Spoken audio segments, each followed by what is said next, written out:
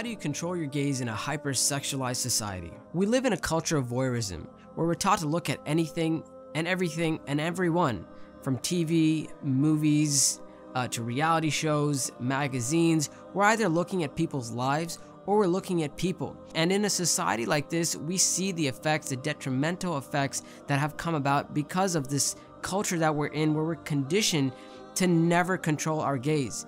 For single people, it may start with nudity and things like that in movies and TV and all of that, but it can very easily end up to a person actually becoming addicted to pornography, and we know all the ill effects that has on a person's life.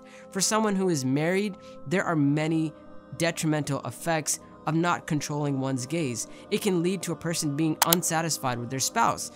One of the reasons is that they may begin to compare their spouse to all these people that they're always looking at. A person's spouse will never live up to these images that we see on the internet, on TV, in movies, in magazines, because that's just not reality. And so it can cause a lot of problems in relationships. And so it's about time that we start pushing ourselves to be patient with controlling our gaze. And it's not easy. Look, let's be honest, it's not easy for a person to control their gaze in society, but realize that change never happens overnight. We're gonna have to condition ourselves, we're gonna have to start working at it and seeking the help of Allah subhanahu wa ta'ala, and slowly but surely, inshallah ta'ala, Allah will help us to control and lower our gaze.